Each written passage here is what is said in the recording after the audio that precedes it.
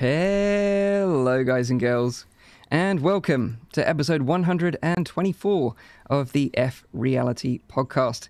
This is a weekly VR, AR and MR talk show, live streamed every Saturday on YouTube, Facebook and on Twitch.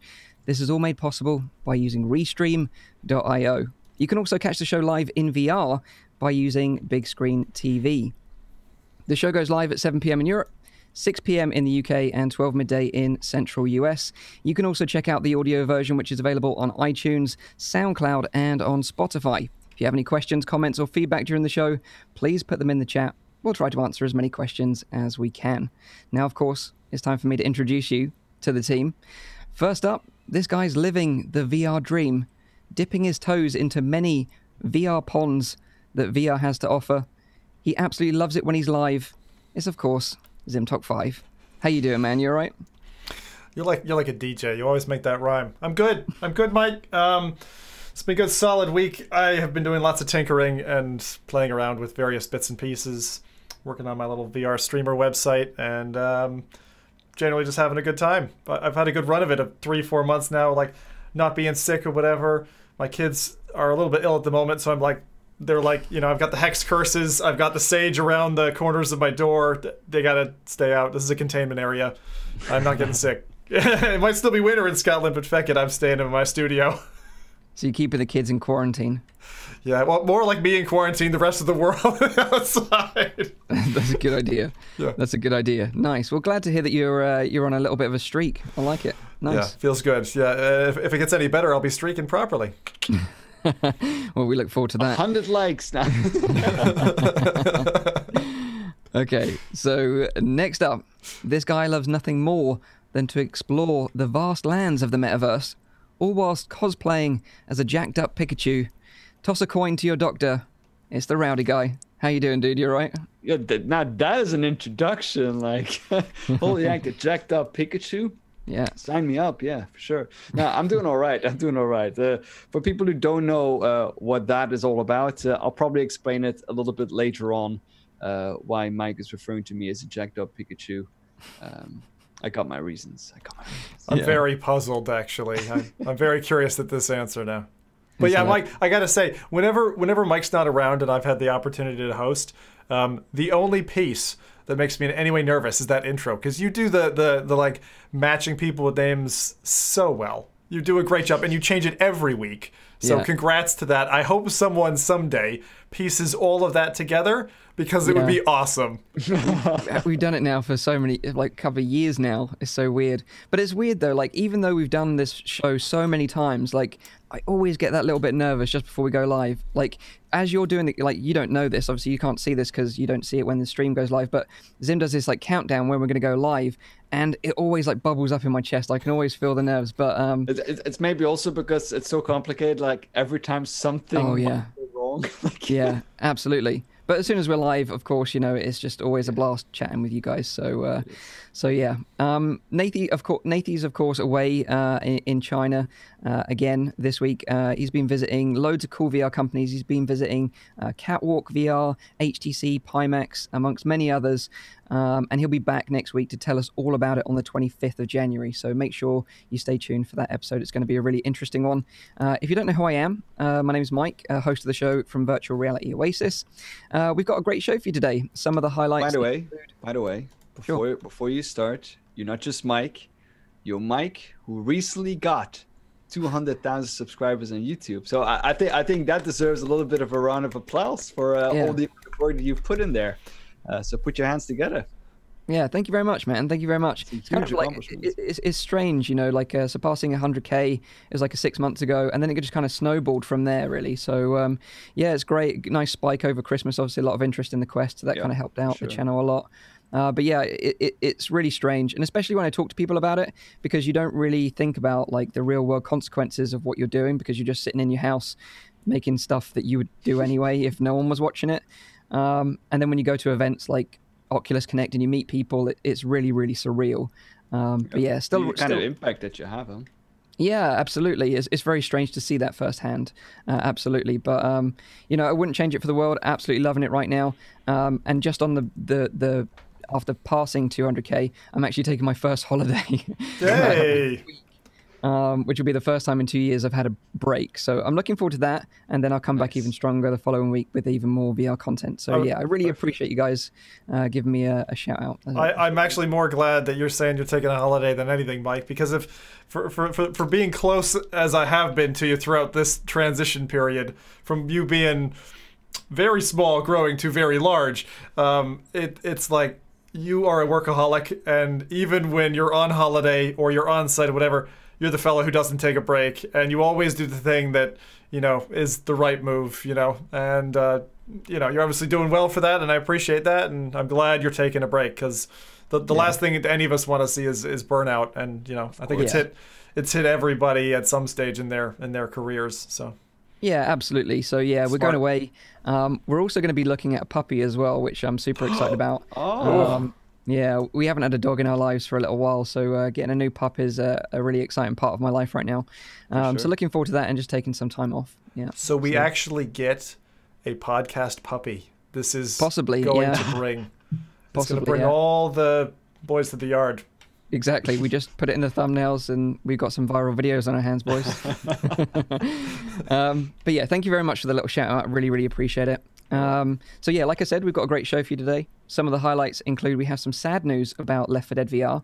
I know Zim's going to be really upset about this. Don't tell me this, Mike. I saw it. I haven't seen anything about it, so it's actually news to me. I don't want to know. Oh, God. I don't want to know. I feel terrible to be the one that's going to break your heart.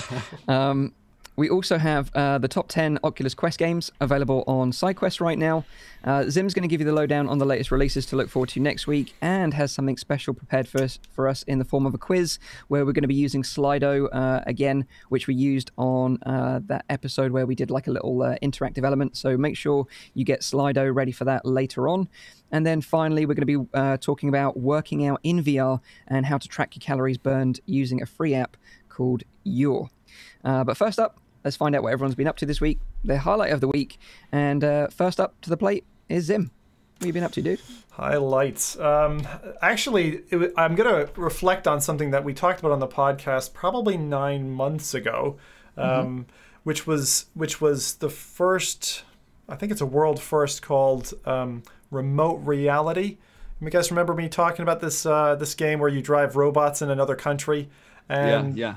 And seeing as Rowdy correctly recommended that I watch the Chernobyl series, which I watched on Amazon Prime, and that was fantastic, I figured, why not go for a spin in Chernobyl? which is what I just did. So there's this little, it's probably the size of like half a warehouse scale model of Chernobyl.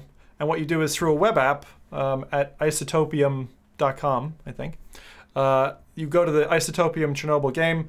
You pay a $5 basically for 60 minutes of energy for your little robot. You're remote connecting, and with WASD or the arrow keys, you're controlling a robot, and you have an onboard laser sight.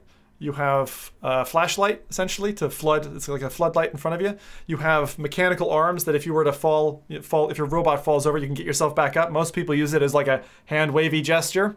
And there's actually an admin who's running around in like a little green tank. And there are actually, I didn't see any, but there are actually people administering it as well. So you might even see a person step into this. So it's like 1/6 the scale or something like that. It's very cool. And the servers have been offline for quite a while. And I got a message from the devs today, and they're like, hey, we're just putting it up for today.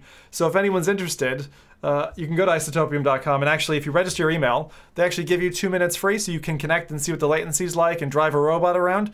It's cool. You even have guns, so you can shoot other robots. So I was on with a couple of buddies. We're like driving around. There's a lot of great verticality to it. And the point of the game is that you're trying to collect isotopes. So the whole kind of story behind Chernobyl, for those who don't know, radioactive explosion. We had radiation all over Chernobyl, unfortunately making it unhospitable. And so I think in this anyway, you're collecting that with this kind of remote robot. But I gotta say, latency-wise, it's almost indiscernible latency. Wow. And I would have thought there's definitely gonna be like 230, 300 millisecond lag. No, that robot moves pretty instantly. And the coolest part is there's like an overlay. So you like go up to like a little pod that you see glowing. And again, this is a real world robot you're driving. I think it's in Germany where they have it set up. It's not actually in Chernobyl. That would screw with the signal. I'm sure Rowdy could talk more about that. About the effect of gamma radiation on Wi-Fi and all that. But your robot can traverse this landscape, and there's all kinds of stuff. It's like a post-apocalyptic landscape, and you're just running around with this robot. The controls are pretty good. The only thing that I think I missed about the whole thing, being a VR nut, is like, I wish they had a 180 or a 360 degree camera on the top. So instead of like being in fixed view and having to pivot, that you would be able to just like look around, or at minimum, turn your head and kind of virtually move a camera that had a wider field of view. So that's the highlight of my week, because it's kind of a different flavor of reality. And again, we don't talk mixed reality or other flavors of this that often. And for me, I like the whole rainbow. Like, virtual reality is fantastic right now, but there's other stuff still coming at us, I'm sure, like augmented reality. And this is something that I'd never done before, and I think it's really fun. It's actually really good. That sounds like a really neat concept. I'd never even heard of it before. Yeah. But, having just watched Chernobyl as well, and really enjoyed the TV show, highly recommend it, by the way. But yeah, it's really interesting because they did actually try to use robots, didn't they, to try and help with the reactor explosion. I won't spoil anything. So yeah, that's really interesting that you can do that and remotely control a robot halfway across the world. It's mad, and the thing is that like you're literally like I was Twitch streaming it, and people were coming in, they're like, wait, what? This isn't just a game. This is real. These are real robots. Like, it was blowing people's minds. I could tell because I hadn't planned it. They just kind of went live, and it was growing very fast. People watching, and I was like, this is just compelling. The only thing I'd say is the level itself is like in the hour. I think I toured it. And I was like satisfied with that. Would I do another hour? Probably not. Okay. But it definitely was worth the asking price of £5, or I guess it'd be like $7 for an hour's worth of play with a few other people on the level, which was awesome. It'll run across other people. You can gun other people down, team up with your friends, race. We raced, and Buck drove me into a wall, bastard. That's awesome though. Like, what do you do this week? Yeah, I remotely controlled a robot from the other side of the world. And it's going to be live until the end of today, I understand. So if anyone else, because they're not, otherwise you have to schedule, and like people buy time, and then when there's enough people queued up, they would bring the server live, or they have someone attending to it. So I'd recommend, if anyone wants to give it a go, as I said, you get a free 2 minutes anyway, and it's worth trying just to see what it's like. So Nice, unique recommendation there. Yeah, awesome. What about you then, Rowdy? What you been up to with your jacked up Pikachu? A quick update. Apparently, the first part of the intro got missing somewhere on YouTube. I don't know why it was playing on the other platforms, but for some reason on YouTube it was not. It was only showing the intro screen. But I think it's been resolved now and everything is working, and the chat has confirmed that as well. Oh, cool. Now, what I played, I'll first go over what the chat played real quick, since I asked the question as well. I see that Water UK played Assetto Corsa, Lone Echo, Gorn, and Red Dead Redemption 2, all on Link. Wow. What does Link mean? Oculus Link. Oh, on the Link cable. Red Dead Redemption 2?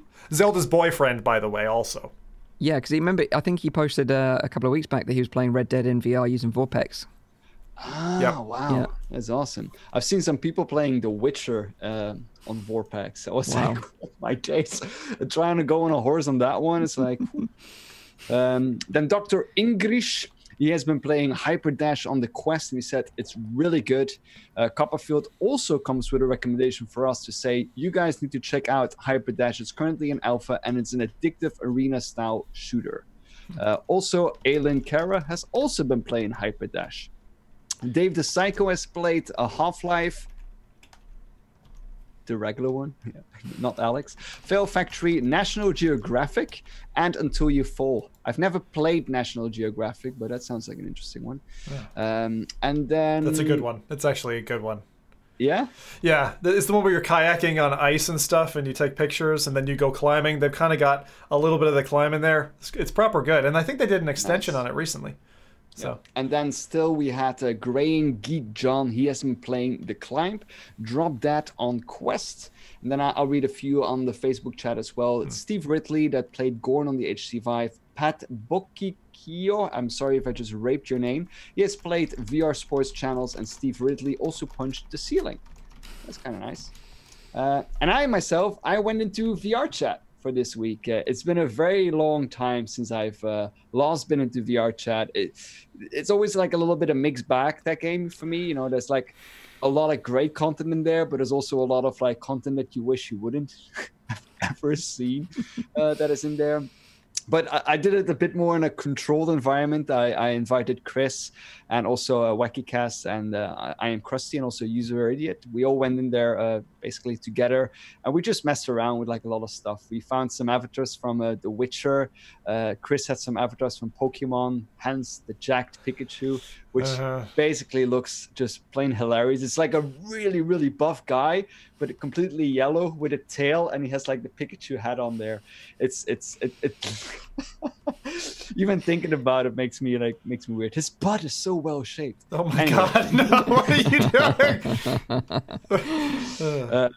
But yeah, like VR chat, it's like if you get a good group in there and you know you're a little bit in like a bit more of a controlled environment, it can actually be like a really solid and good experience. Also, the amount of avatars that are in there, there's a lot of custom avatars that you can bring in yourself, and they've made that process like a lot easier to do it. But you also have a lot of like perfectly rigged characters that are already in there. So the mouths move, the eyes move, the hands, like they move exactly how.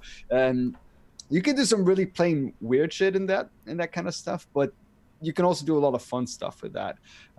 Also, certain characters have like different kind of scenes attached to them. Like for example, WackyCast, he played like Tyrion from the Game of Thrones for a little while. So he had this like a little outfit on, and he had a few scenes that he could set up. And one of the scenes was that he would like hide in a crate, and if you pushed a button, the crate would like burst open and he would like fall out. It was just like a plain scene, but you could use it on like the most hilarious kind of moments. And another scene that he had as well was he had a little scooter which kept on singing the song like Space Pants. And he would like use it at like the most random kind of points. We had a little like trial going on in VR chat. So Chris was the judge, I was a lawyer, Wacky was the one who was on trial.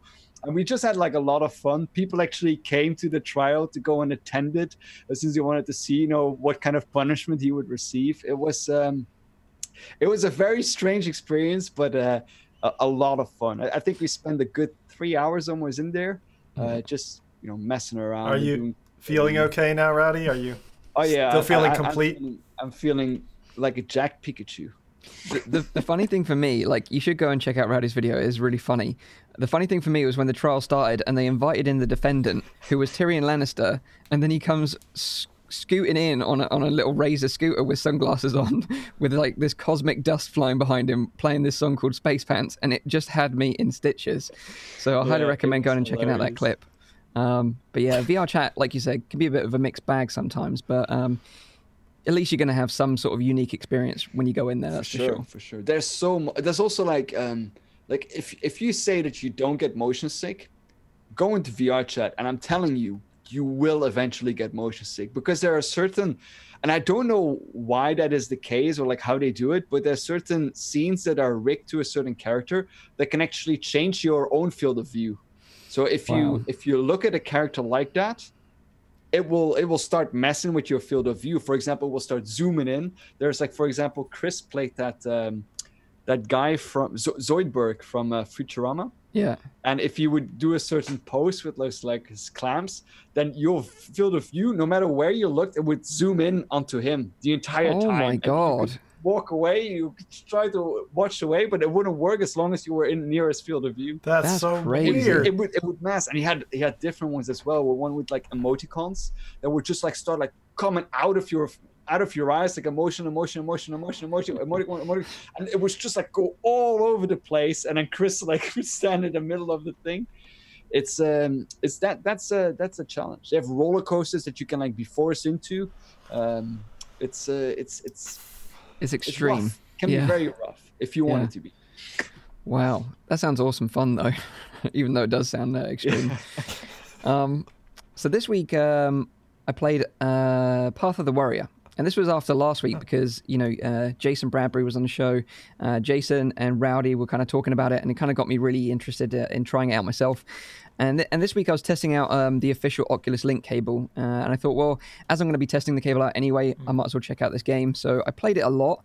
I'm actually right up until the very last level now. I haven't started the last level yet, but it's probably taken me about 2 hours so far to get where I am, to get to the last stage.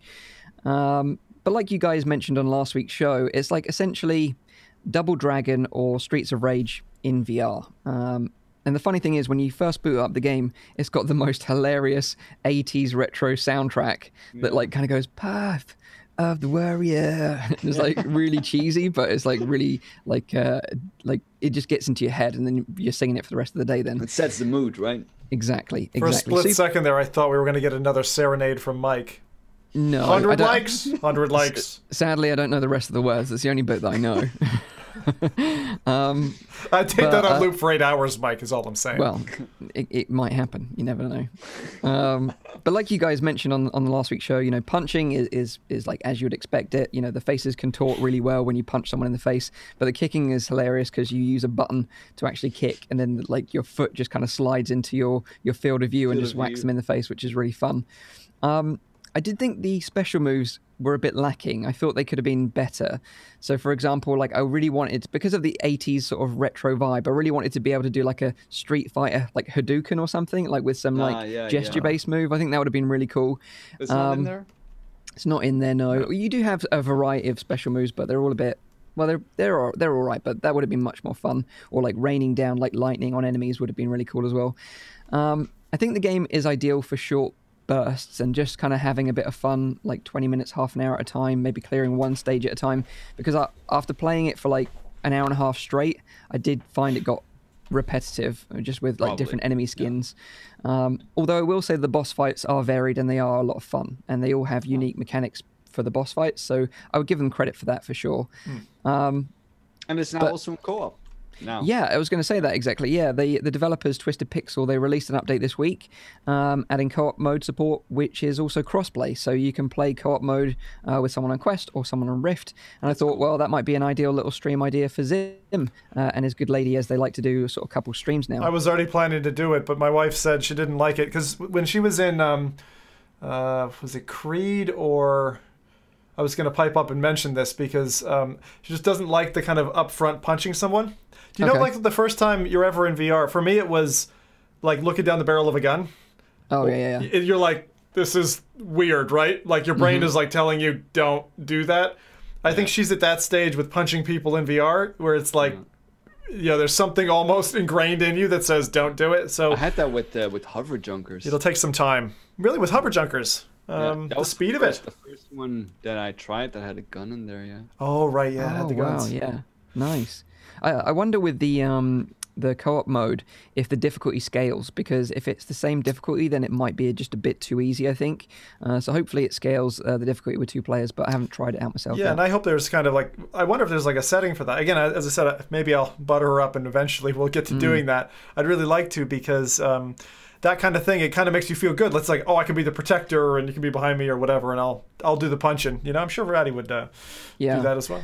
Also, just to give you my conclusion on the official Oculus Link cable, which I mentioned on last week's show, I've been testing it a lot this week and tested it with like other third-party cables as well. I would say that the official cable, although it is expensive, it's worth the money in my opinion. It might be unique to my situation that I think it's worth the money, but all the other cables that I tested wouldn't plug into the USB port on the front of my PC case. Wouldn't work for some reason. I've had that problem. Yeah, whereas the official cable does. And the build quality is better. It is actually really flexible for a fiber optic cable, more flexible than the copper cables, the other third-party cables. And you've got the clip that sort of tidies it away nicely onto the headset. So for me, I understand it's expensive. And, if you want to go for a cheaper option, that's absolutely fine. For me, personally, I would say it's worth the investment. Of course, that's all And how much is the price difference? It's a lot. So to put it into perspective, like you could make an 8-meter cable using a Cable Creations extension cable and the Anchor one that Oculus originally recommended, and that would cost you like 40 quid, whereas this is like more than twice the amount, and it's a 5-meter cable, but it is lighter, it is more flexible, and like I say, it's convenient for me because it plugs into the front of my PC, which makes a big difference. So that's the reason why I'm going to be using that one going forward. But, there's plenty of options out there. So regardless of, what your budget is or what your priorities are in a cable, there's plenty of options out there for you. But I thought I'd give you my little takeaway of that. Cool. Cool. So let's get into the news then. Got quite a bit of news this week. The first bit of news, which is quite interesting. I didn't really hear about this anywhere else, but I just kind of saw it. Upload made an article about it, and then I checked the Oculus website and confirmed it. But the Oculus Go has had a permanent price drop, and this is pretty neat. The 32GB model of the headset has now been permanently dropped to $149 or 139 British pounds, which I think is an amazing price for that headset. What do you guys think about this? 32 gig is actually totally fine. It's the same thing with the Quest, where the lower end model is actually grand. Like you're especially on Quest, especially on Go, you're not gonna fill that thing up, I don't think, in a year worth of gaming. Even if you're like, playing a title a week, I think you're still gonna have room. So, and as a media consumption device, I love that headset. It's my go-to for poker. It's my go-to for adult stuff. It's my go-to for Netflix when I just want to lie in bed. If you're sick, lying in bed or in a hospital bed, and you can just get to an internet source or whatever, tether off your phone or something, it's perfect. It's really great. What adult stuff, Sim? What adult? Like mathematics, heavy arithmetic, mostly. Yeah. Okay. Noted. The 64GB model, if you're interested, is $199, 189 British pounds. And if you really wanted to like load it up with like all your movie library, for example, and take that on your travels with you, then we'd maybe recommend that one. But like Zim said, the 32GB is plenty for just games. Out of curiosity, and I haven't tested this myself, are you not able to do some expansion via the USB port on the device? I don't know. Think so. I don't think so. I'm not sure that's been ever confirmed, but like, with things like I recently upgraded my Switch with like a micro SD card. That's so handy. And I was just like hoping that maybe software-wise Oculus had enabled it since its launch. I haven't seen that confirmed. Chat, if you know for a fact that that's working, tell us. I've got a feeling there's a workaround, but I don't think there's an official way of doing it. Sure. That's my feeling. And like you, although I appreciate you use yours, I don't use mine now I've got the Quest. But with that said, my in-laws use it, which is weird. And prior to them going on a trip to Russia recently, they were using the Go with the app called Wonder to walk the streets of Moscow in Google Street View and get a feel for the place before they went on holiday there, which I thought was awesome. So amazing. Actually did that to get a feel of the place, to like know Wow. I've done that as well. I've even done that here. I did it for walking. I had a big dental appointment in Glasgow. Walk the streets in VR. You remember all the turns and everything so much easier than looking at a map. Yeah, it works great. Cool. It was like they were there. There's also a fun game you can play with a spouse or a friend in Wander. There's a randomizer, and it basically works like Google Maps. And you basically randomly teleport yourself and up to 4 people, so a total of 4 people, to a random place, and it's guess this place. And the first person to guess the right country, or closest country wins. That's a fun little game. Yeah, nice. Brush up on your geography. So yeah, I think if you like Zim said, if you want a media device, sit there and consume media without the distractions of the real world around you. It's a great little headset, especially for your first headset as well. If you're sort of dipping your toes into VR for the first time, there's so many like these VR headset viewers or cheap VR headsets in the stores. I would avoid all of them at all costs. And really the Go is probably the cheapest headset that I would recommend. The panel is great. I think the number one caveat all this time for me is the battery on the device. You're going to have to charge it the day you want to use it, is what I'm going to say. Because it doesn't hold its battery like the Quest. Not nearly as well. It's still my number one gripe. I wish they could engineer that out and they'd make the Go much more friendly. And I think it's also perfect for planes. It's a great travel companion. Fits in a tiny little, carrying case. And Oculus do have a carrying case for that as well. I like it a lot. I know there's a lot of naysayers on Go, but I think as a portable gaming device, it's also great for kids. It's fantastic for kids. You throw them in bait. It's fantastic for the elderly as well. Grandpa, grandma having to go in bait. Like it's not the kind of headset that you would recommend to a heavy gamer, but it's a kind of headset that has a specific purpose and a specific audience, I think. Yeah, absolutely. I think the real shame is that Oculus turned off Oculus Rooms, because that was a reason, I think, to own a Go. Yeah, I don't get that. I don't get that at all. Yeah, that was really good. They should have implemented that system in all of Oculus homes. I could have understood that if Horizon was like launching the week after they disabled it, but to disable it so early when again, like having the poker apps, like it's one of the number one social draws. When I was away in California, not this year but last year, my wife and I got together and we played. It wasn't Parcheesi. What's the one, Othello or something with the black and white like chess pieces. And that was great fun. It's a great way to stay connected with somebody you care about 3,000 miles away. I think although we praise it and we loved it, I feel like we were the only ones that knew about it. Do you know what I mean? Like it didn't have that wide reception. And I think had people known about it more, they would have used it more, because it was fantastic. The voice quality was insanely good. Yeah. And being able to jump off from that into a game together, again, that's still the best kind of experience that I've had in a social kind of way. Yeah. Is the way that the Oculus Go. You remember that, Mike, when I think it was you, me, Nathie, the fourth person as well, I don't even remember.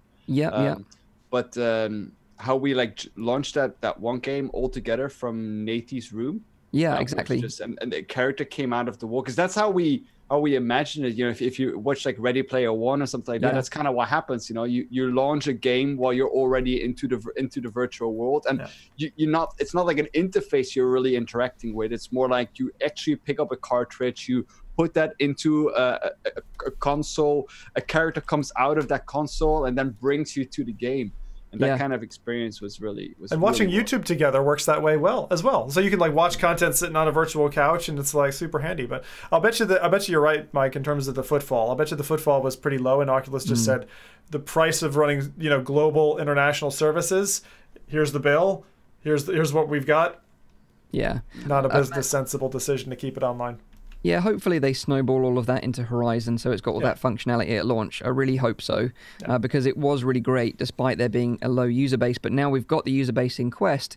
It's a shame that doesn't exist on Quest right now. Yeah. But that is the Oculus Go, permanently price dropped. So if you're looking for your first VR headset, it's not a bad headset, although it is limited with 3 degrees of freedom movement, so just be aware of that.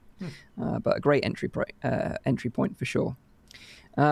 Next bit of news this week is about Iron Man VR on the PSVR, because sadly the release of the game is being delayed. So initially it was going to release on the 28th of February. Now it's going to be releasing on the 15th of March.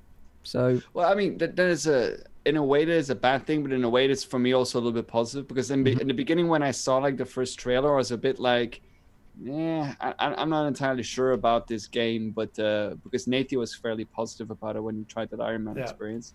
That it's being delayed does mean, in my opinion, I think that they're working on like some more stuff rather than if it was just like a simple like shoot 'em up, then it would be probably like just launching. But it means that they have something in mind. I heard very positive things about people, not just Nathie who's tested it, but people who have tested this otherwise. And I suppose it makes me kind of very interested in it just for the mechanics over everything else, because I'm not really a comic book guy, and the Marvel and DC stuff for me is kind of like I could take it or leave it. But if they get the mechanics down solid, especially on PlayStation, we've already seen they've been able to hit it out of the park. So it's not a huge delay. No, and they did state on Twitter, this is what they said, this is from the team at Camouflage, in order to deliver on our vision and meet the high expectations of our amazing community, we've made the difficult decision to move Marvel's Iron Man VR to a May 15th release. We truly appreciate your patience and understanding. You'll be hearing from us again soon. So, like you say, a couple of extra weeks, not that bad. And hopefully, like you guys said, putting the Iron Man suit on, stepping into the toes of Tony Stark, will hopefully be worth the wait. It's definitely one of my most anticipated VR titles coming out this year, so I'm really looking forward to this one.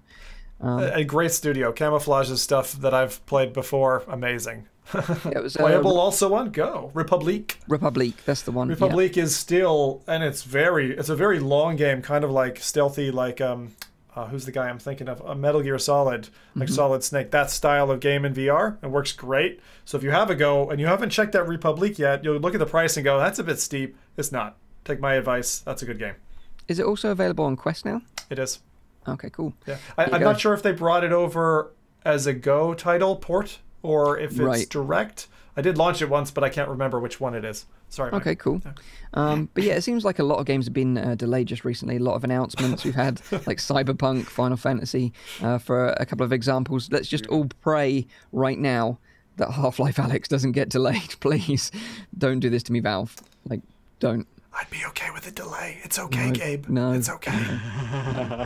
Don't break my heart, please. Just give me Left 4 Dead, okay? Just give me Left 4 Dead instead. Well, that kind of brings us on nicely to our next topic. Don't you do this, Mike. Yeah, so Gabe, don't break my heart with a delay in Half-Life, but I think we're about to watch Zim's heartbreak, so hold your... Focus on Zim. Focus on Zim, camera. Yeah.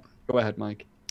So, whilst we're on the subject of Valve, let's talk about Left 4 Dead VR. So Tyler McVicker, the lad that we know from the Valve News Network, he's been talking about a Left 4 Dead in VR for forever now, pretty much. And he sort of suggested that it's going to be the second flagship VR game after Half-Life Alyx.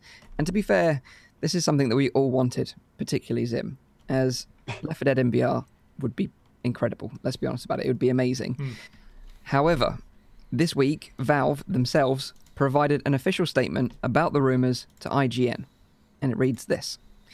We've seen rumors to this effect for the last couple of months. We did briefly explore some Left 4 Dead next-gen opportunities a few years ago, but we are absolutely not working on anything Left 4 Dead related now, and haven't for years.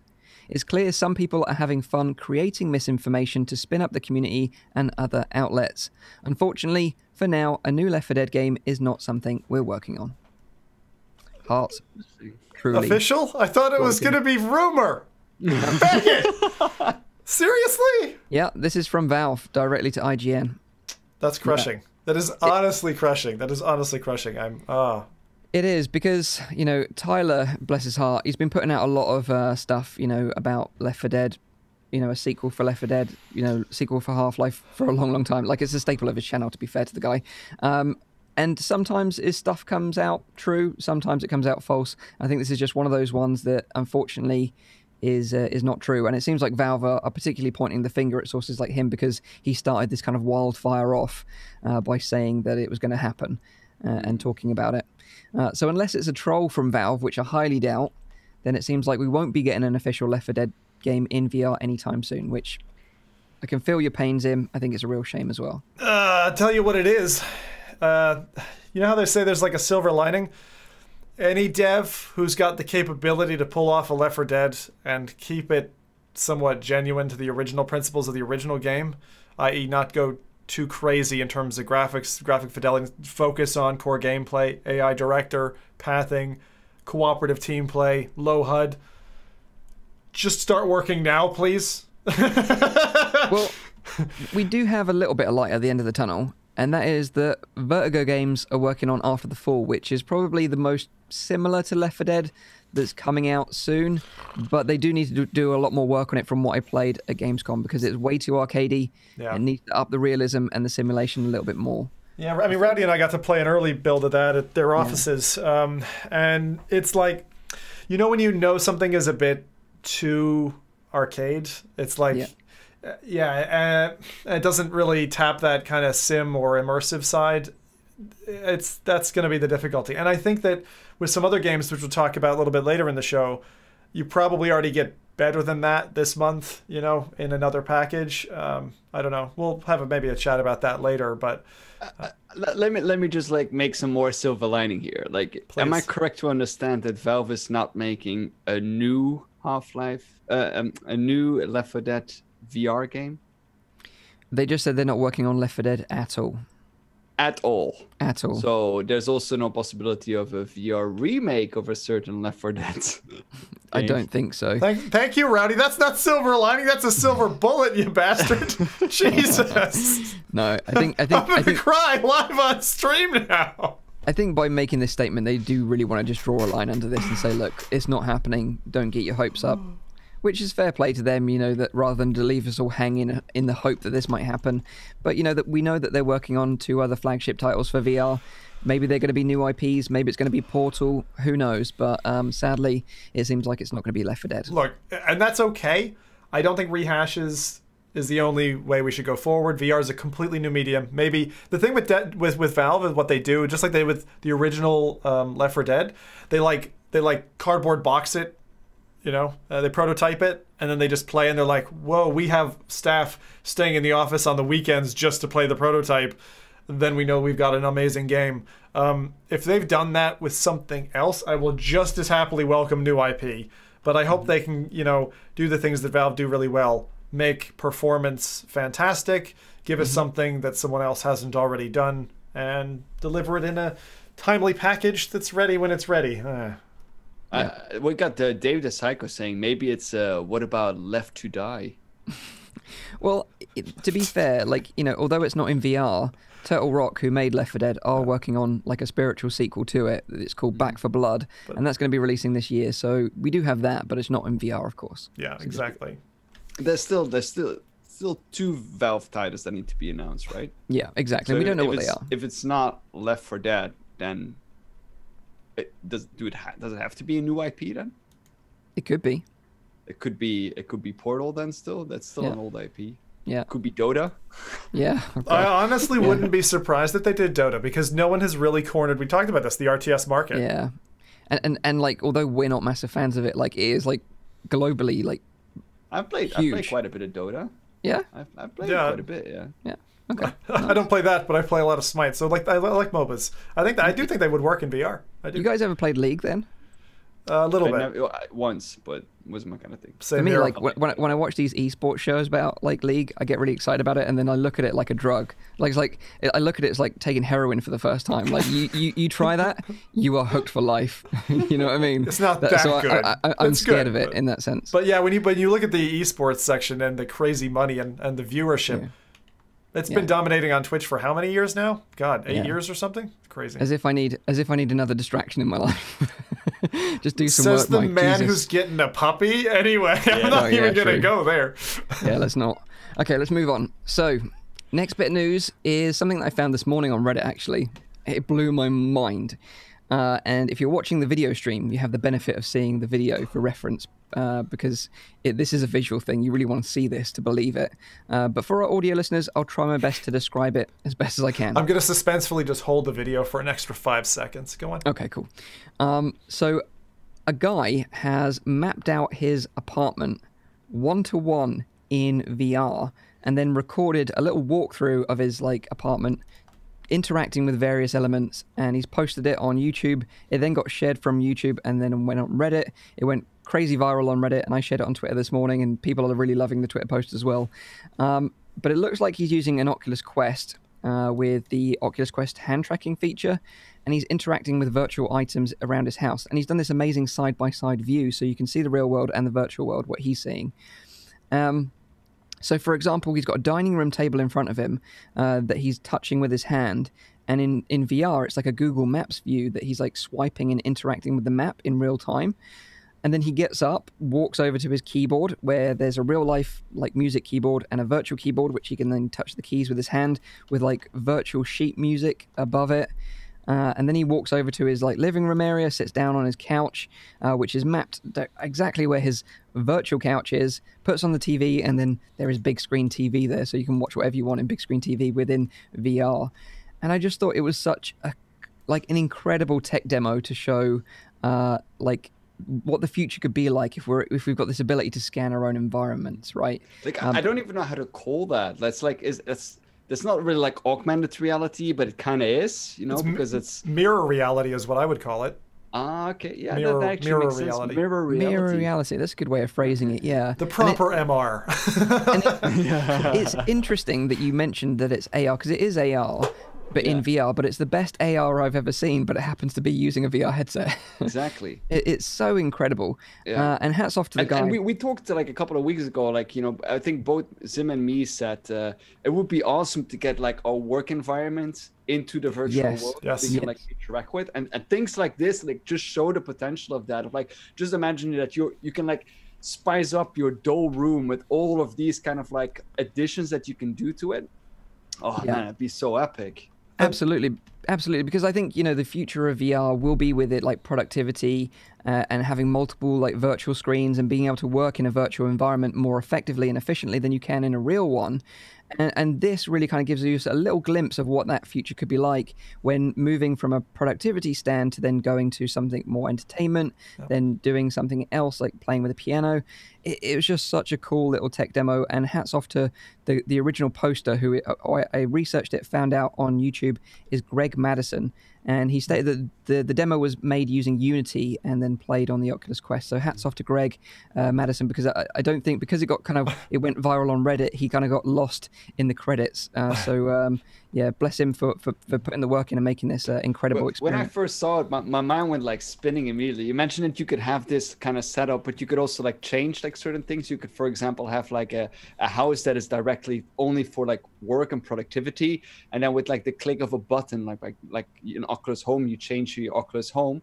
It would change into like an entertainment area or like a relaxation area or like or a sports area or whatever. Like you could do all of that because you have like the main foundations like fixed out, like ruled out, but then you can like add different kind of things for a specific kind of purpose. Yeah, and it got my mind thinking as well. And the way I envisage it is a bit more dystopian. But if you imagine your house, like you don't need to decorate anything anymore. You don't need pictures on the wall. Everything can just be white, for example. So you walk into this just white bland room, you put on your headset, everything's decorated in the colors and fabrics and materials that you want it to be in your virtual world.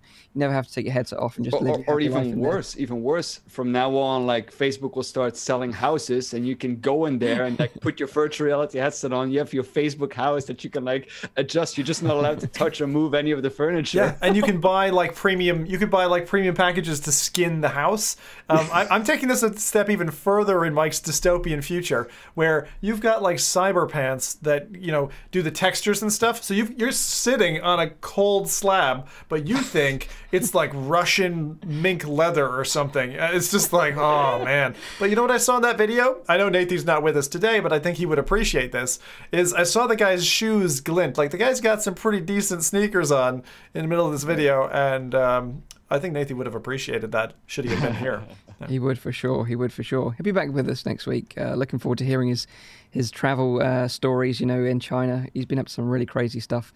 But yeah, that is a little sort of video that I found this morning that I just thought was awesome. I had to share it with you guys, so I hope you like that one. Next bit of news is about SideQuest. Actually, it's going to be the last bit of news as well. And this is for the Oculus Quest, of course. So I've been an advocate of SideQuest for a while. I don't know about you guys. I know that sort of Nathie is kind of a bit on the fence about it because he doesn't like that you have to sign up as a developer. There's a few people who are find that dodgy and off-putting. I even get it in the comments. You probably do as well in your SideQuested project videos.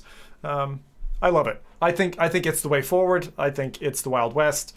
And I think it should be officially endorsed and actually purchased by, I think they should make an offer to the dev and say, support it, but we're going to buy your IP. Yep. No, I totally agree. I think it's a great idea. And I totally agree with your comment that it's the Wild West because, you know, the demos and experiences that are available on SideQuest are like tech demos or demos of future games that are going to be fully released, or they're just games that didn't get approved by Oculus to be on the official Oculus store. And their top app actually on SideQuest was recently downloaded 500,000 times. So it's clear that people are enjoying the content that's on offer with SideQuest, which is incredible. Hang on. I just got to say one thing here. So they recently monetized, right? But that's got to be out of necessity because that level of download, whatever download services, you got to pay for that bandwidth. Someone's paying for that bandwidth. It's probably the SideQuest team, I'd imagine. Yeah, I kind of got the impression, don't quote me on this, but I kind of got the impression when I spoke to the dev that because there was like not safe for work apps on there, that they were driving a lot of revenue through that potentially. Because didn't they just recently take that out though? Because that was one of the things that we said was a bit contentious recently. It's still there, but it's still hidden. there, but hidden now. Yeah, you're right. It's still there, but hidden. But I think that might be where that might come from. But like you say, it could easily be. They would easily fund that, you know. But I think they are in discussions with Oculus about various bits and pieces. But yeah, like I said, their top app, downloaded 500,000 times, you know, that's incredible. It's super easy to install, and there's plenty of guides on YouTube, including one of my own, if you need a helping hand to get it up and running. So I thought it'd be cool to kind of share the top 10 SideQuest games available right now, and this is by download numbers from their store. So starting off at number 10 is ALVR, which is a cool tool to wirelessly stream PC VR content from your PC to your Quest. So it's like a wireless Oculus Link cable, although you really need a really solid 5 gigahertz Wi-Fi connection for it to work. Yeah. So that's LVR, which is free. Pavlov Shack, which is one of Rowdy's favorite games. You know, it's a little snippet, snack-sized sort of version of Pavlov, which will keep you busy until the full release on Quest. And again, it's free. Sorry, are you doing this in order? Yes. So starting from 10, working our way down to the most downloaded. Number 1 is Pavlov Shack now. Just commented by SideQuest actually today. Oh, really? Yeah. It's just totally dominated, went right to the top. But Holy sorry, cow. yeah, I was expecting it to be at number 2, but I'm like, yeah, I saw that before the podcast, so that's our number 1 now. But sorry to interrupt your list. No, that's cool. That's cool. So I knew Rowdy would be happy to hear about Pavlov. Kind of throws it out of whack a little bit, but yeah. So Pavlov is now the number 1.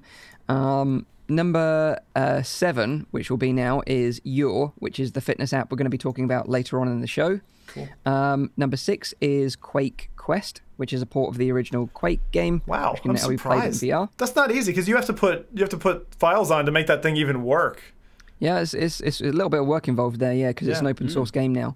So you have to add the open source game to the files for it to work. Number 5 is Lambda 1 VR, which is a port of the original Half-Life game. It's a lot of fun to play in VR, especially swinging the crowbar around at those like head crabs. And brilliant. And multiplayer is very good. It's reminiscent of Team Fortress 2, and it had VR support originally, i.e. it's super fast. It's for people who have iron side legs and VR legs. And if you're looking for something fast, running about with snarks in VR is hilarious fun. On a quick note, the chat is, I think, correcting us. I think we by accident said 500 million. I'm saying 500,000 downloads. 500,000. Be like people are saying that they thought it was 50,000 times. It does. Let's see. I'll check it while you're going through the list, Mike. Okay, yeah, sure. Just to clarify that, yeah, just make sure we get the facts right for sure. Right. And number 4 is T for God.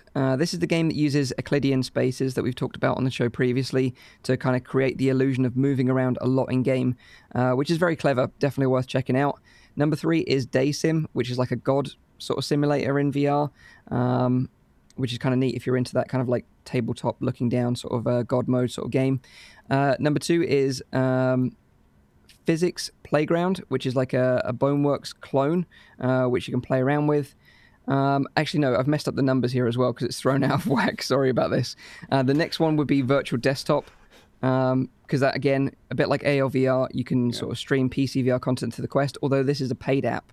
so you have to pay for this functionality. I got to take the narrow to a knee here, Mike. I was wrong. It was the highest rated app was Pavlov. So your numbers are actually right. So you threw out all my numbers. You confused the crap out of me for nothing. Brilliant. Thanks, Zim. Hold on. Both of us might have made a mistake here. Yeah, so I messed up the numbers with the 500,000. I think it's five. I think it's like 50, maybe 50,000. But double check. I'm checking. So the number one downloaded app is Crisis Brigade, and this is one of my favorites actually. I made a video of this a little while ago. It's an awesome arcade shooter which plays very much like Time Crisis in my eyes. You're a cop. You have to sort of take down jobs. The first one is a bank heist. It's really hard, but it's also a lot of fun. And like I was like sweating buckets when I finally finished like the first mission, but I was so happy. So I definitely recommend Crisis Brigade. Yeah, 52,146 downloads. 50,000, not 500,000. Thank you for the clarification. That's all right, because I was like, 1 million, really? I remember when it was 10,000. So right now, at the moment, so live, so Pavlov Shack is at 4.77 stars out of 5 with 18,000 downloads. Crisis Brigade, 4.67 with 52,000. T for God has 26,000 downloads, rated at 4.91. And Physics Playground is 4.42. That's kind of Boneworksy at 32,000 downloads. Nice. Impressive, okay, cool. Impressive. So just to get the numbers, because there's like a few steps involved into getting it working on your SideQuest. Not everyone knows about it, so it's more of like a niche kind of thing. Those numbers are still like very impressive, though. I mean, I haven't even installed SideQuest, and I consider myself to be a fairly like a VR enthusiast. You seriously not with Pavlov sitting there, dude? Wow. So just to clarify the numbers, because I did mess them up a little bit. 1 is Crisis Brigade, 2 Virtual Desktop, 3 Physics Playground, 4 Daysim, 5 T for God, 6 Lambda VR, 7 Quake Quest, 8 YUR, 9 Pavlov Shack, number 10 ALVR. Yeah. There you go. That is all the news this week. Now let me pass it over to Zim for the latest releases. This is the fun time. All right, so releases for everybody this week. Right. So first game. This is awesome. I just gotta say, I love Steam for everything it feeds us on a regular basis. As featured in a number of spectator events, shows, things like that. And I'll get this name right. I'm gonna get this name right. Ayahuasca is a recent release on Steam VR for $15, about £10, by Small Studio. It's a virtual reality film in which participants are immersed in visions triggered by a dose of ayahuasca. But what is ayahuasca? It sounds like Alaska. Well, what is it? I'm intrigued. It is succinctly described as a psychoactive brew. So typically, these tend to focus on the immediate effects that take place during an ayahuasca trip, some of which are enlightening, some of which are downright distressing. It's also known as the tea, the vine, and la purga. It's a brew. LSD. Or LSD. LSD by the leaves. It's a brew made the leaves of the Psychotria shrub, along with the stalks of the kapi vine. And this is an Amazonian historic, cultural, spiritual / religious experience, now brought to us as a cosmic journey for VR. Yeah, so I believe that the developers of this game were actually taking this while they were making it. I think it looks amazing. Honestly, as someone who's infatuated with like tool visuals and stuff, I love the look of this. It looks like they've put a lot of spirit into it. For our audio listeners, we saw flying snakes, all kinds of third eye type stuff in the middle of the promo video. And their little blurb about this is, the spectator lives this through the eyes of the director as he goes on a spiritual journey in the heart of the Amazon. And it looks like a proper trip. So if you've been reliant only on visualizers as of late, now you have essentially a drug trip in VR. So that's ayahuasca. Wow. Yeah. Hidden gem. I saw that one. What is this available on? So this is available on Steam VR. Steam VR, okay. Yeah. So you should, PC VR headsets should be able to do it. I didn't see any notion of Windows Mixed Reality, but that's not rare. It may work there as well. Okay, next one. This is one I think, if I'm not mistaken, Rowdy played recently. Maybe I'm wrong. We'll see. Did you play Shadow Legend VR recently, Rowdy? Not recently. I have played it before though. What was the game you played? It was like, it was Blade and Sorcery you played. Or today? Yeah. Yeah. Okay, okay. Sorry, I got the two mixed up. They kind of got some similarities. So, action adventure title Shadow Legend VR is now releasing for PSVR. Cost of this one is $25, £20, launching on the 21st of January. I ask you this: can you pet the dog in Shadow Legend VR? You can. You can also feed the dog steak. The dog can also feed itself steak, as it did when I played this. And I was a bit miffed. So then I went and I instead fed the horse a carrot. There's a lot you can do in this game. I remember burning my hand after toasting some stuff in a kiln, in a fireplace, trying to repair a sword. Picked up the sword, and it burned my hand. So they thought through a lot for this, and now it's landing on PSVR. So if your twitchy move controllers have been awaiting something that's rated mature for blood, violence, and usage of alcohol and tobacco, because you can smoke in the game, I believe, then this is for you. This is a dog. What's that? And so can the dog. So can the dog. I don't think you can kill the dog. I was quite angry at it for eating my steak, but I don't think you can, unfortunately. Shadow Legend VR is now landing 21st of January. Just a couple of days for that one. So that's another one. I always like it when our PlayStation friends get something because they've had a kind of a slow roll for the last couple of weeks, you know? And that things come in drip and drabs, but there's plenty on PlayStation to research. There's loads of weird Japanese stuff as well on there that if you are finding yourself wanting, I'd say go look around for a couple of special titles. So back when I tried Shadow Legend, it was still a bit buggy. I had the feeling though. I mean, it's been a while on now, PC? though, so I'm pretty sure that it's like been ironed out. But I mean, they do a lot in that game, and I kind of had the feeling that maybe they were doing like too much, which is, I mean, it's not a bad thing, of course. But it felt like they were trying to take down like a Skyrim or something. That's what I felt when I first played it. Yeah. And I would say it kind of felt like the first game that was a bit like down the same channel as like Asgard's Wrath. Like they got the combat in there, a lot of RPG elements. As you said, lots of different mechanics kind of all thrown in. Yeah. I'd be interested to see what Sony's QA has done for that game. Has it come out as a polished gem now? I wonder. Yeah, good point. Still to come. Two more. So, next one. We hinted about this one a little bit earlier. The Walking Dead, Saints and Sinners, is landing on the 23rd of January. Now, this is a full price game, so this is $40, 31 pounds. And, yeah. You know, Grandma used to love making you cookies. But now, Grandma wants her cookies back. Unfortunately for you, Grandma's dead. So, in this challenging single-player game, where Grandma's not going to take no for an answer, Saints and Sinners is unlike any other Walking Dead title before it. You're going to get to fight the undead, scavenge, and make gut-wrenching choices, kind of like the Telltale series, where you actually make a difference to the game. Single player, we've seen a lot of visceral videos coming out. Nathie and Mike have put out from their early plays of the game as well. Some very interesting footage. I'm sure similar to the trailers of Boneworks and other games like it that are physics-based, this has got people interested and an appetite for a bit of slaughter. So, if you want to go and meet Grandma again, the dearly departed, Saints and Sinners, landing the 23rd from Skydance Interactive. I love that. Grandma wants her cookie back. but she's dead. They should make that in the trailer. Grandma wants her cookies back. Yeah. This game you can play this for a long time. You know, you can have a lot of fun playing this for a while. And I really liked the different branching sort of conversation strings and story elements. So yeah, I think a lot of people are going to have fun with this title, especially with the physics as well. And it's just so brutal. Like I couldn't believe how brutal it was, but it was just so much fun. It's actually, it allows for way more than I was expecting it to. Yeah. They did a cool job. And for those who didn't hear before, the Survios title, who are also developing a Walking Dead IP title, has been pushed back. Do you remember to when, Mike? I think it's Q2 or something like that.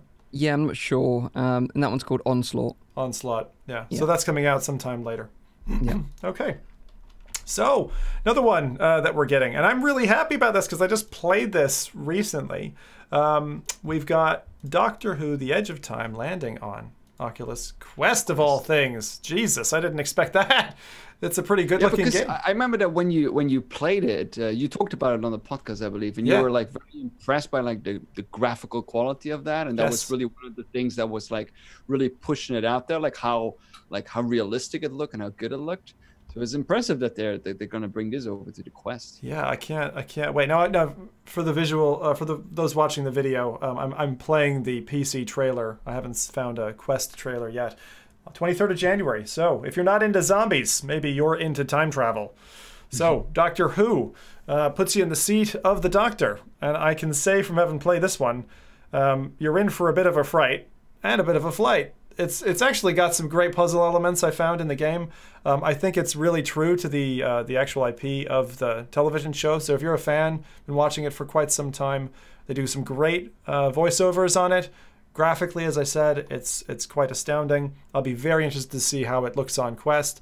But to be honest, with what we've seen from games like Red Matter and others, Quest can do quite a bit, actually, if you treat it right. So and it's proper scary. And it's definitely don't go into this thinking it's all just sci-fi. It's definitely got some horror elements in there. So Yeah. I think for me, like the only thing that's been putting me off playing this so far, because I love puzzle games in VR and I love scary things as well, is that I'm not a massive fan of Doctor Who. But I think despite that, I think I still, looking at the trailer again, I think I still really enjoy it, but it's just not been like high on my priority list. I'd recommend it, Mike. I'd recommend it because I'm also not a big Doctor Who fan. Well, actually, I liked the series. I bought first box set. I bought three sets, right? So 3 seasons worth. I watched 3 episodes with my wife, and she's like, "We're not watching this." And then I held on to those box sets for like 3 years, trying to like maybe work on her. Never worked. I had to give them away. So that's as far as I got with Doctor Who. I had the same. Like I think I watched like the first 2 episodes, and I was like, nah, it's not for me. Yeah. So the game is solid though. It's really, really quite good. And it doesn't, if you don't like Harry Potter and you play a Harry Potter game, you might be like, I'm probably not going to play that. You don't have to like the IP to like the game. So with that, one other little piece of news for those who like free stuff. This weekend, there is Until You Fall by Shell Games has a free weekend. This is quite a combative one, a good one for a sampler, I would say. This is a great type of game for a sampler weekend. Gives you just enough time to download it and take a half-hour, 2-hour, 16-hour run through the game. If you do 16 hours, please record it. I want to see you melt into a puddle of sweat. But this one is high action. It's got timing elements in it as well, colorful, great scene detail, and combat that's been applauded by many of this cast. I myself sadly have not played it yet. I'm waiting to do a little bit of an MR setup with it, but the sound, because now it's got live support. I wanted to try that. The soundtrack is really, really great as well. Like, it gets you pumped for like swinging that sword around.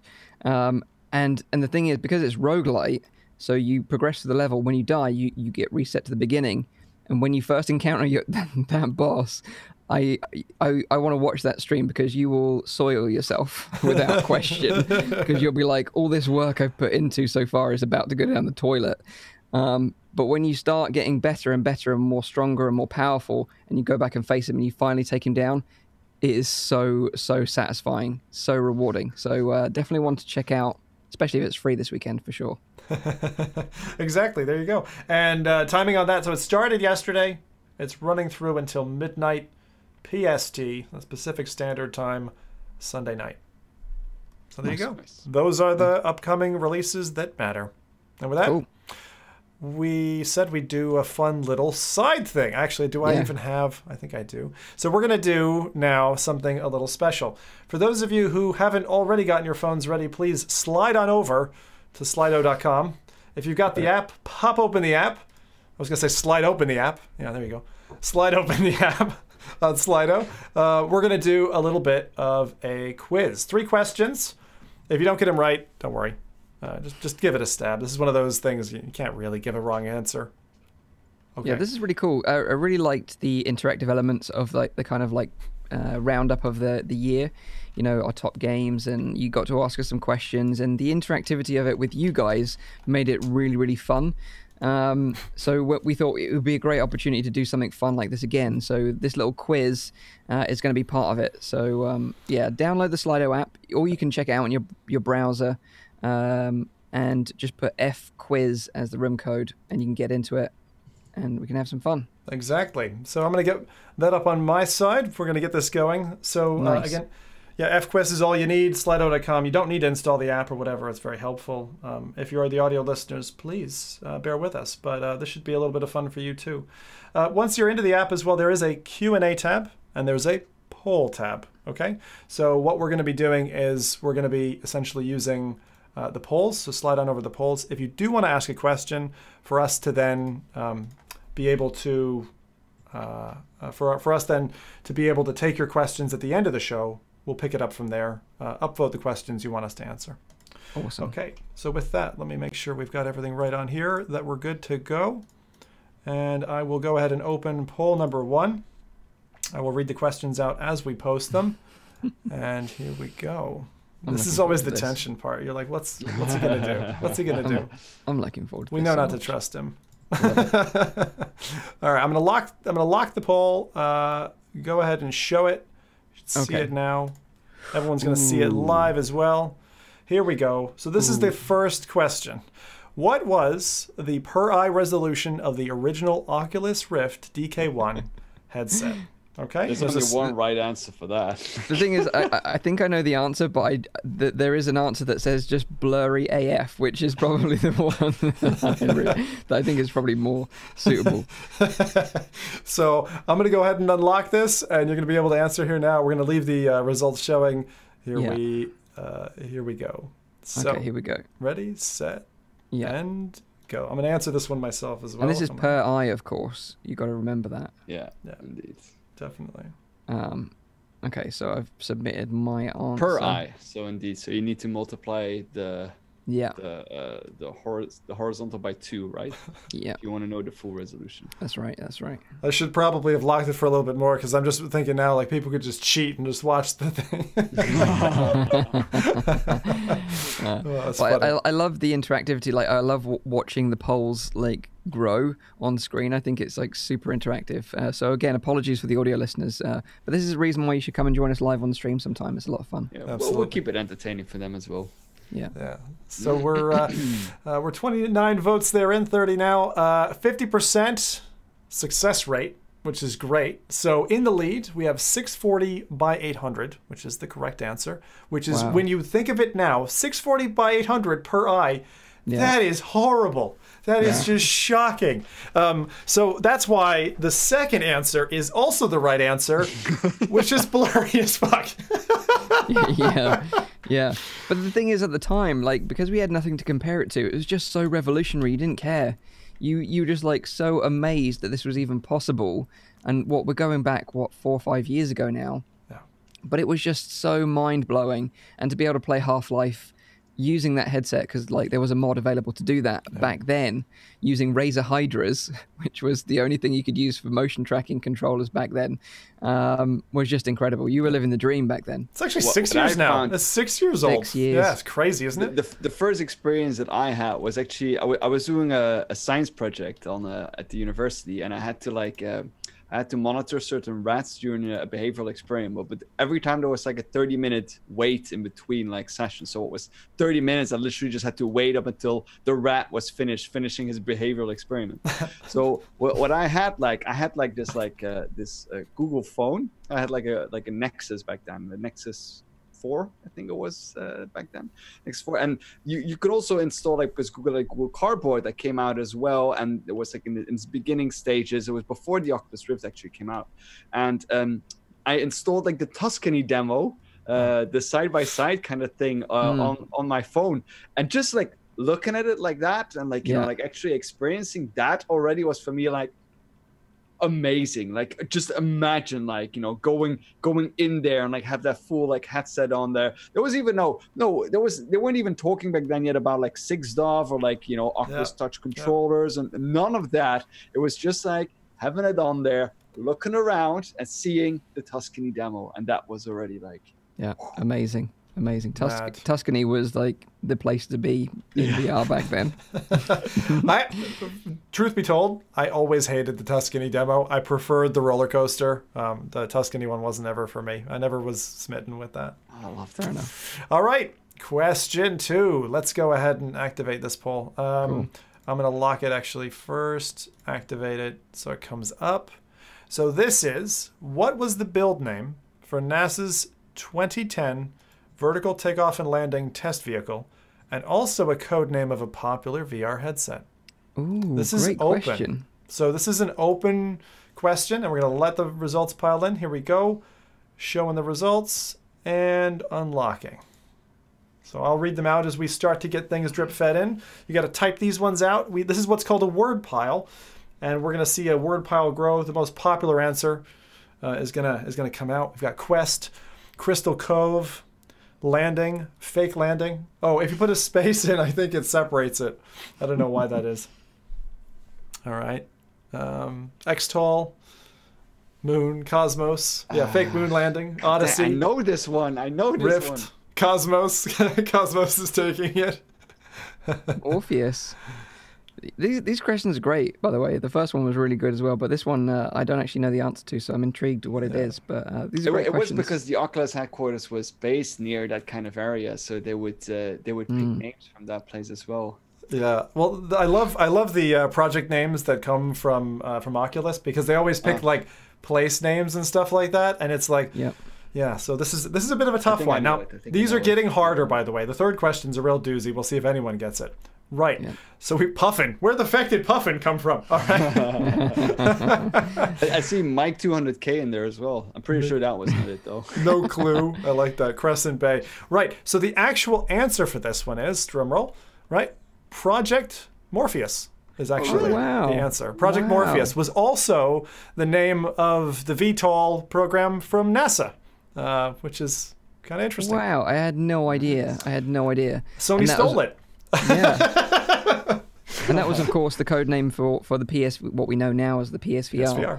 Yeah, really, Which really still cool. should have been called the Morpheus if legal rights or whatever would have been. But this is the thing. Like, I remember when we were talking about Quest, you know, because what was it called back then? It was called, it's on the tip of my tongue. What was the project name of Quest? Santa Cruz. Santa Cruz. And we were like, we were like, I remember when the name was unveiled, and we were like, we're never going to call this the Quest. We're always going to call it Santa Cruz. But then we quickly forgot what it was, of course. But I love how they're, especially, I remember being with the Windlands team at Oculus Connect, and we were all trying to guess what the name was going to be for the device that was coming out. Like, we knew that the Quest was coming. We didn't know what it was. And people were guessing, like, you know, equivalent of like Nike Air. It was like, it's going to be the Oculus Air, or it's going to be something else. And then they came out with Quest, and it felt like the kind of a random word. But to be honest, as it's embedded in, great choice. Perfect name. Yeah, perfect name. They've also got some really cool other names, like Monterey Bay, Crystal Cove. You know, what was the other one? I can't think of the other one now off the top of my head. But yeah, they've got some great code names. So that actually dovetails us in to the next and final question, which is, what is the name for the Oculus logo? And this is going to be fun and yet difficult one. I've actually mentioned this on the podcast before. If you're a keen Zim listener, you'll have heard this from me at least 2 or 3 times. For those who aren't, there you go. All right, results visible, unlocked. Give us your guesses. Yeah, I remember you telling me this, but now I can't remember for the life of me what it is. Donut. I like it. The donut. I like how Blurry AF has entered every poll so Someone far. Just put Mike in there. What? The Oculus Bobo. Glory. Oh my god. I have to say, great job for those of you who are there. You got it right. Stadium is the answer of the Oculus logo. That shape. It's an oval. It's an oval. The stadium, the Oculus Stadium, confirmed by if you look at the the iconography pack, the graphics pack for creators and press, the Oculus Stadium logo is named in those packages that you download. I thought, actually, to be honest, you remember the original Oculus Eye and how it had like a really eye shape?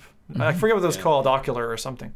But the Oculus logo originally, man, I kicked a fit up when they changed that. I was like, this is a shit logo. I just really didn't like it. But to be honest, I love the logo now. I think it was really well made. Yeah, it's very also, I don't think it's a good choice for Facebook to have a logo with that kind of eye on there. Probably. No, yes, that's a very good point. I'll bet you that was brought up in a boardroom. Yeah, that's a good point. But it's a great logo now, and it kind of reminds me of like that kind of Apple like design, philosophy of like minimalistic. It's just super clean. I like it. Yeah. They've honestly been copying Apple a lot of the way along, and why not? They're a hugely successful business. Anyway, I do remember that when like Oculus wasn't that popular yet as a brand, that whenever you typed in Oculus on like, for example, Twitter, on like Instagram, whatever, like I would always get like pictures of like the stadium. I was like, what are all the stadium pictures like doing here? Like, oh, I'm at the Oculus. I'm like, what do you mean? Right, yeah. Oculus headquarters. I had no idea back then that it came from. There's a location called Oculus. I can't remember what it is now, but it's like a big building, isn't it? Yeah, it's a place. Huh? Did not know that. I will have to Google after this, and I probably won't get your source results. So maybe I'll have to search back in time and find them. Anyway, that's it for today's quiz. Thank you. Join us for a future month's F quiz, and also the questions that are put in there, we'll keep them for later on, and then I will answer them as well. So if you're in the app, pop back to the Q&A tab and upvote the questions you want us to answer, and we'll pick a couple of those at the end of the show. Yeah, that was a really good segment. I really enjoyed that. I think it's a lot of fun, and it's a great way for us to have a bit of fun with you guys and interact with you. So that's another great reason to come and join us live on the video show. But I hope you enjoyed it if you're just listening anyway. But let's get into our main topic this week, and that is about YUR. And this is an app that sort of tracks your calories burnt when you're working out in VR, and it's actually spelled YUR. And this is great because like people have been using VR games like Beat Saber, Pistol Whip, Creed, Thrill of the Fight as like a kind of a fun workout. And the cool thing about YUR is that it's free, and it adds a small overlay in your game so you can see this whilst you're playing, which can show you your current stats, such as estimated calories burned, how many squats you've done, and sort of tracks your leveling goals because you level up as a kind of character as well, which is really cool. So maybe, if you've got a New Year's resolution to do a bit more exercise, but it's still a bit dark and cold outside, it certainly is here in the UK, and you just want to get a workout, you can do it inside and use this to track your calories in VR. This reminds me a lot of the Box VR fitness app. A lot. And actually, this is what you remember I was begging for this. I was basically saying, make your fitness regime not just for your gym, that's in only 2 places in the world, but also bring it on the home environment. I'm so glad to hear this. I mean, initially I thought you were just going to command us something in Russian, starting off with YUR, but I'm glad that this has turned into now answering one of my dreams, actually. And it's a very interesting interface. It's the first invasive interface that overlays on top of your existing game that I see. And this is available on SideQuest, right? It's available on SideQuest and available on Steam as well for PC VR headsets. Nice. And you talk about this like invasive overlay, and it's interesting that you sort of highlight that and sort of spotted that straight away. And the reason probably why it's so good is because the developers of YUR, who are Dylan Shah and Six Live, and you might recognize the name Six Live, because he was one of the co-founders of Live, the mixed reality capture tool. So they've got pedigree in working in VR and having sort of like messing around with the UI in VR. So that's why it's implemented so well and so neatly. But you're right, you can just play your VR game like Beat Saber, for example, and you'll just have this small little element in the corner that's showing you your estimated sort of tracked calories. It's not like 100% precise. Okay. And is there like a way to like add hardware to that, because that's like my first kind of thing when I think about like fitness apps. Like I would like them to like expand in that like hardware kind of sector. Yeah. So right now they're working on a proprietary algorithm to make it even more precise that they're going to be rolling out in the near future. But like you mentioned, Rowdy, they do have support for external physical devices. So you can add a Bluetooth heart rate tracker. And this is the awesome thing, which I'm really looking forward to trying, is that it also is compatible with Apple Watch. And I know that Zim's got an Apple Watch, so it can track your heart rate and stuff like that. I don't use it anymore, Mike, because I'm looking to sell it. Android. I'm an Android user now. I've switched. Get out of here, you and your Android boys. I was in the top 2 quadrants, with Rowdy up here. He's a good-looking guy. What can I say? He turned me into an Android fella. So now I'm with OnePlus. God, Nathie, I swear if you abandon me, that's it. This podcast is over. But anyway, yeah. Now it is integrated with external hardware, so you can even have more precise tracking of your calories burnt, which I think is awesome. And to make it even better is that when you're out of VR, they've made a mobile app. So you can keep track of your stats, your calories burned, make sure you're hitting your fitness goals and stuff like that, give you notifications and reminders that you need to go and work out. So I think it's a great way of legitimizing, people working out in VR, because people have been doing this for such a long time. And now with this tool that they can actually track it, it really incentivizes people to keep going back, working out more, hitting their goals, leveling up. And they've got a great community over on their Discord, encouraging each other, challenging each other as well to hit certain goals. So I think, it's great to make us VR nerds even more healthier in 2020. There's quite a few people asking in the chat, does it also support Fitbit? So there is a list of supported hardware on the website. There's sort of I think it's like a polar heart tracker, like the one that goes across your chest, which I think is a popular one. And the Apple Watch one stood out for me because I've got one. But yeah, they're all available and listed in the FAQ section of the YUR website. I'll take a quick look too. Yeah, have a little look. But like I said, they've got this Discord community where they're sort of encouraging people to go into the Discord, give them feedback, because they're still sort of developing this right now. And you can request features and stuff like that, what you'd like to see in the future. The important thing here for me is, how long will it take me to get to the max level on YUR? It will take users a minimum of 90 days to reach max level. So. Yeah. That's some serious outlay. The thing is, I see this and I immediately think, because my wife does a lot of Beat Saber and stuff like that for fitness reasons, to be able to traceability. And the coolest thing about Black Box VR for me was the fact that you're building a character, when you're working towards a goal and being able to upgrade. I need to try this. I am going to definitely try this week now, because I had seen it before, but I was kind of just batting it away. I didn't want to launch an app. I didn't know it was going to integrate with the app that I wanted to use. That's great. Yeah. The thing is, the only thing that they do is heart rate monitors. So it's not like they take for example, the gyroscope or the accelerometer from your phone. Just your heart rate, that. Yeah. But that's coming. Online. I found online the heart rate monitors that are supported by YUR are Polar, Apple Watch, the Heartbeat Herzfrequenz sensor, the COSPO the Wahoo Ticker, and the Garmin Ageron Duo. Yeah. And I think that's just so cool. And like you said, Zim, having that gamified tracking of your calories is so important, and it was one of the things that impressed me with Box VR as well. And I really hope, because I haven't tried it out myself yet, but I am planning to, it's high on my list, is that you got a streak. So with Box VR, they had a streak. So if you didn't go within 2 or 3 days, you lost that streak that gave you certain bonuses when playing the game. Correct. So hopefully with YUR, you've also got a streak that you can follow in the app that incentivizes you, even if you don't want to work out, because let's be honest about it, there's many days out there that we don't want to work out, that it kind of forces you to do it because you don't want to lose that streak. And I think that's going to be something really important, and hopefully they've implemented. It seems like such a cool idea to have fitness tracking be pervasive. One of the things that I really appreciate in VR is solutions that cut across those boundaries, platforms, headsets, etc. I'd love to see them have a PSVR app at some point. Hopefully they're thinking and working on that, because I'd love to have something that stat tracks me across all the VR I do. would work on the Go. This probably works on Go and SideQuest and now on desktop, which is good. That covers most of the platforms I use. Are there any known incompatibilities that are reported by them? I don't think it will work on Go because you're not moving around that much, I guess. That's a good point. But yeah, definitely Quest and PC VR.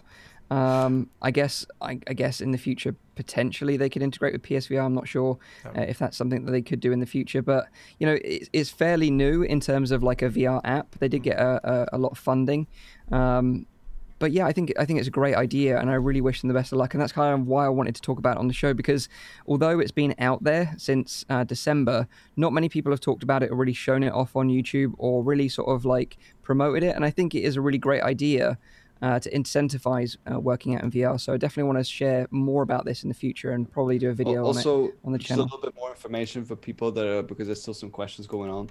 Sure. Is that all PCs do require a Bluetooth dongle in order to work. So your Bluetooth heart rate monitor and dongle should support BLE. So that's also something that you need to keep in mind when you try to get so maybe a Fitbit does work. I don't know if a Fitbit actually works with connecting it to your PC through Bluetooth. But maybe it's I guess it's early days still as well. There's plenty of room to keep evolving, keep improving, adding more features. But I think it's a great start. I think, like Zim mentioned, the UI is discreet but looks really cool, and the mobile app is really nice as well from what I've seen so far as well. So well worth checking out. It's free on SideQuest and free on Steam VR for all PC VR headsets. So if you want to go and burn some calories in VR, keep track of it, definitely go and check out YUR. But do you guys have you guys ever sort of like got into the routine of working out in VR regularly? I think the most I've ever done is before. No, there's two things I've ever done, and they both are in relation to music games. That's when Beat Saber came out. I wanted to be on the top leaderboard. Before everyone started playing it. So of all the YouTubers, I want to be on a hard mode at least. I want to be the number one. So I did for 3 or 4 days, straight, 6-7 hours in Beat Saber, and literally I couldn't feel my legs after that. I remember you said you were limping. I remember that. Oh, I literally at work, people were asking if I got into an accident because I couldn't walk up on the stairs anymore. I had to drag myself on the railing up. So that's one thing. And then the second thing was indeed again with Pistol Whip before it came out, because I wanted to do a special video recording different kind of angles and try to show it off like that. And I think I played maybe 6 to 8 hours every day for a total period of 5 or 6 days, just playing Pistol Whip, and that I could drench out my t-shirt like that, I fill a bottle of water. I think yeah, I mean, in terms of structured, I've never done a month-long exercise saga type thing. I mean, generally the exercise things I've done are long stints, 16 hours standing and VRing. That type of stuff has done it. But then again, Beat Saber has to come out of the woodwork there. There was one time I came back from a work trip to Poland, and I'll be very frank, I won't say anything too much, but I stood in that room behind us, butt naked, played Beat Saber for 4 hours straight, beat everything on expert, went to bed after that. I was that was my favorite Beat Saber session ever. It was really good to just let the air breathe. So you're a big advocate of playing Beat Saber completely naked? Yeah. Oh yeah. Wow. Yeah, definitely. Never even considered it until now. Bring a fan. I don't mean a fan from the audience, Mike. I mean bring a fan that blows air at you. Oh right, you need the circulating cool air as well. That's an integral part of this. So hey, if you're gonna work hard, you better. I'm getting a mental picture that I really didn't want, Yeah, just don't leave your webcam on by accident, Jesus. Yeah, that room's got a lot of cameras actually. So yeah, so there we go. That is the show this week. So I guess we can answer some questions if anyone's asked any questions in the app. We got a ton of questions actually. Okay, cool. So do you want me to do the little recap now? Go for the recap.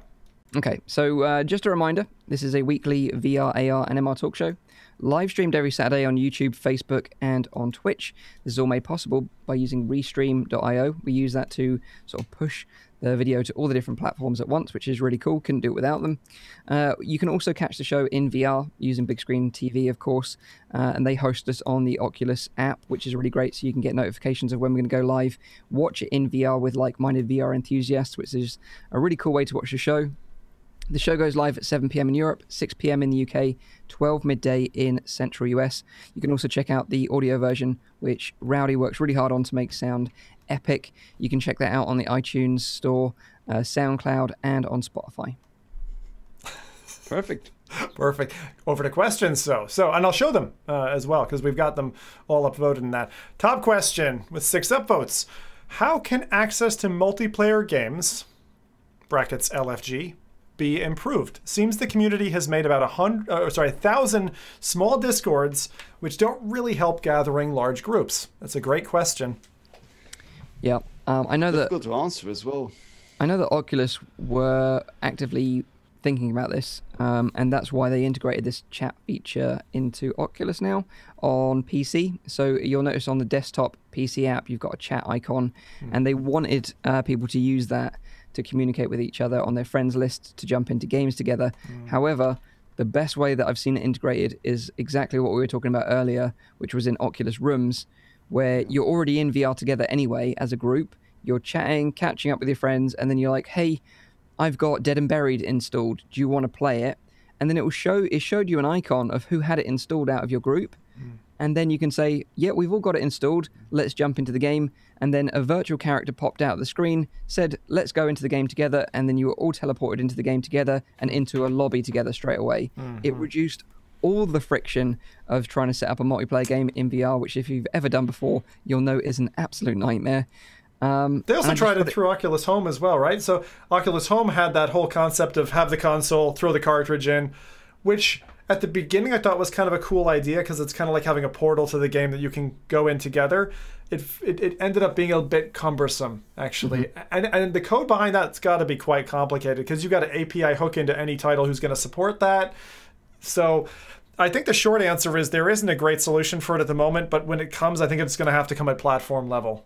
But say like Facebook Horizon as an example, right? Say you boot up into the game world, and it's just like a big like shopping mall space, for example. Loads of people milling about, talking with each other, and then the shops are games. So you've got Onward, Pavlov, and then you're like, right, I want to play this game, and then you walk to it, and then there's a group there, and then you group up there and go in. I don't know. Too physically restrictive, though, right? So okay.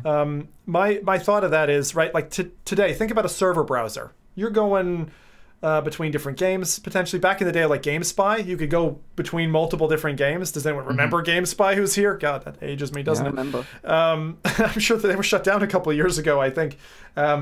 But you would be able to cross games. You would be able to catch servers and just dive into something. And I think that we need that ability, almost like we saw with that guy with the 50/50 who mapped his home, like scrolling along. You need the ability to be able to kind of flick between multiple realities. If you're going to have the physicality dimension that you're describing, some way to cross a great volume of data, like glean through it, kind of the same way you would through like a Tinder app or something like that, right? Like, how do I go through all of that, hook up with the people I want to hook up with, and then dive into a game? Like, that's the problem right now. There isn't a solution for that. But I don't think strictly physical, like VR chat, Oculus Home, Steam VR Home, is the right way. It's too slow. It's too cumbersome. I personally think that the problem actually lays elsewhere, and that it's more related to what a developer does. I think a lot of developers of multiplayer games launch their games way too early.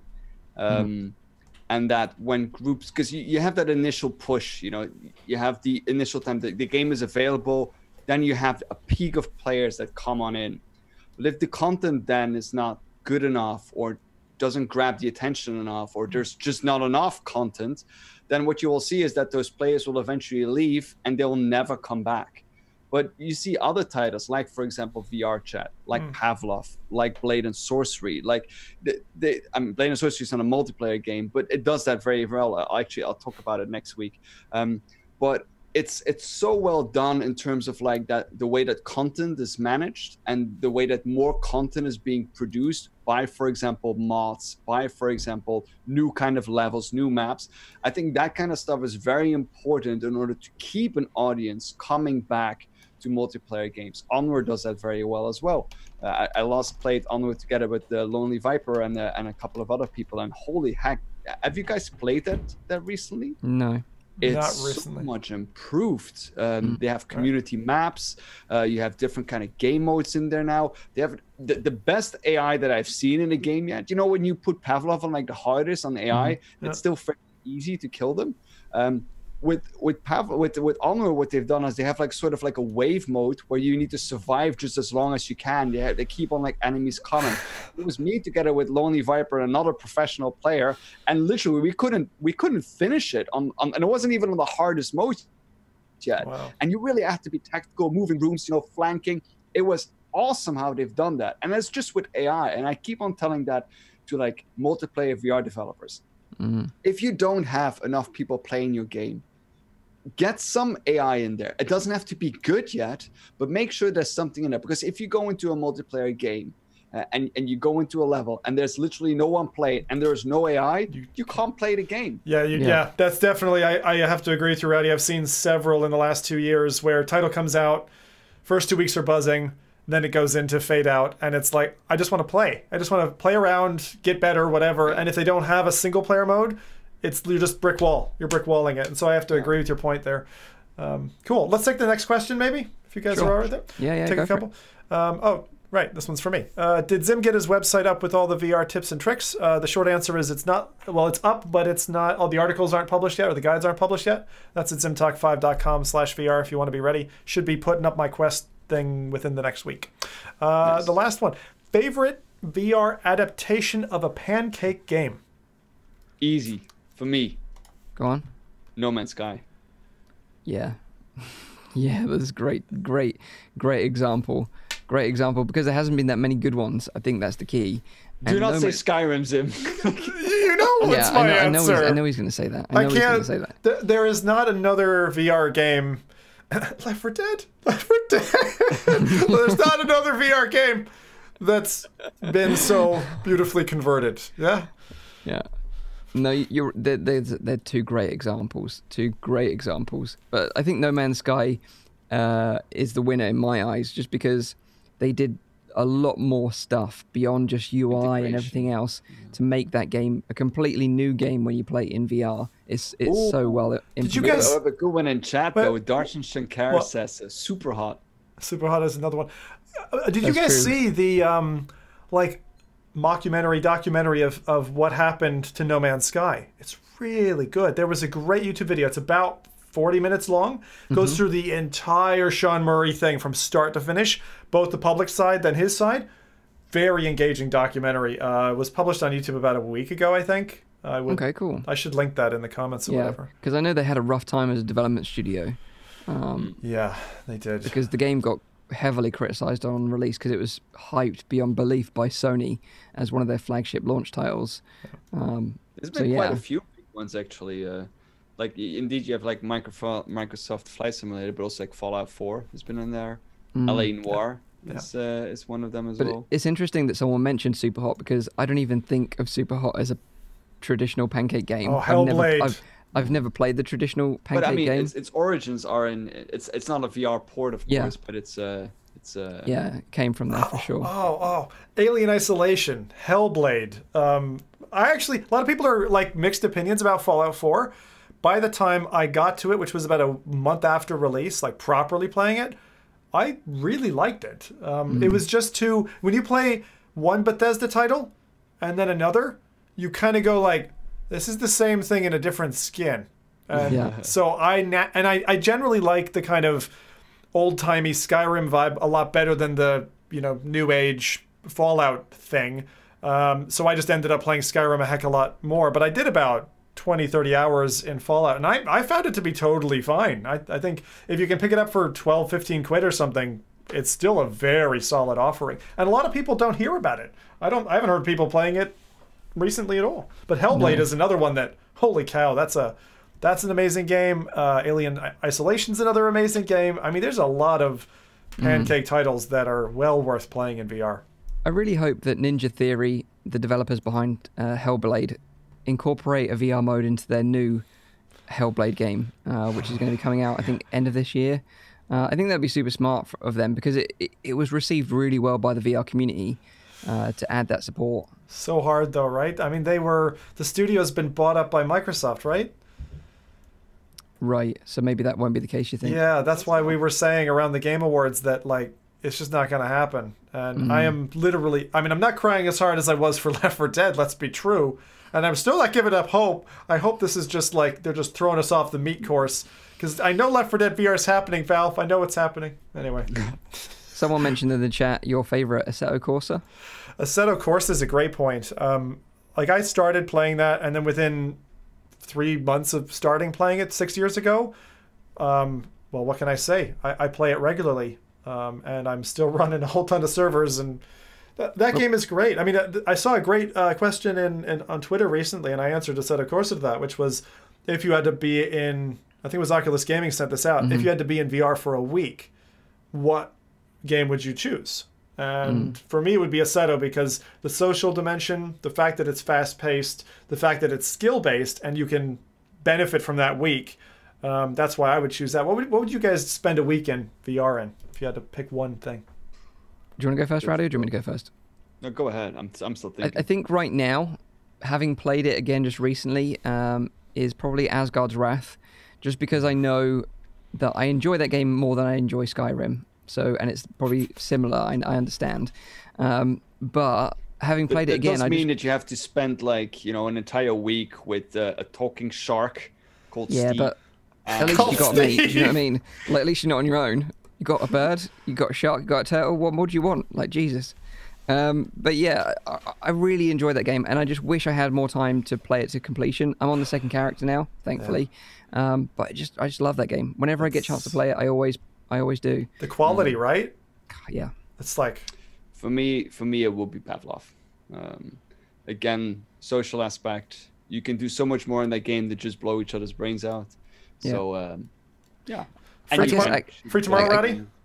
We're doing a Pavlov night, actually. Yeah. You do? You were there at the last one. We're doing that for our social Sunday tomorrow. Okay, maybe I will. I have to see if my girlfriend is up for it. She gonna jump in too? No. We can all wish, right? So that was it. Those were the top 3 questions anyway. The Forest, I suppose, is another good one that was originally pancaked that people are mentioning in chat. Yeah. Minecraft. Yep. Again. Minecraft. I probably should have mentioned that. The only update on Minecraft I'm going to say, you guys know I did the whole jumping in Minecraft thing. Yeah. My knees have been wrecked for about a month because wow. I did that 3 nights in a row where I was jumping to jump every single block for about 3-hour streams, 3 nights in a row. And my knees have not felt right for a month. So I am not going to probably do that again. I'm maybe beyond the age barrier that is sane. I would love to be a fly on the wall at your doctor's surgery trying to explain to your doctor how you got this injury to your knees. I should know better. It's bad in my genetics. I had a cousin who, playing softball in the U.S., jumped, landed. Both the connection between the patella and the bottom snapped on both of his legs. So that's wait, a long injury. So wait, you've got a family history of knees made of glass, and yet you still play this game this way. You like to live on the edge. What can I say? VR's great. Yeah. Anyway, this has been a fantastic mix-up episode. I'm looking forward to hear what Nathie's got back from China. He seems to have been incredibly busy over there.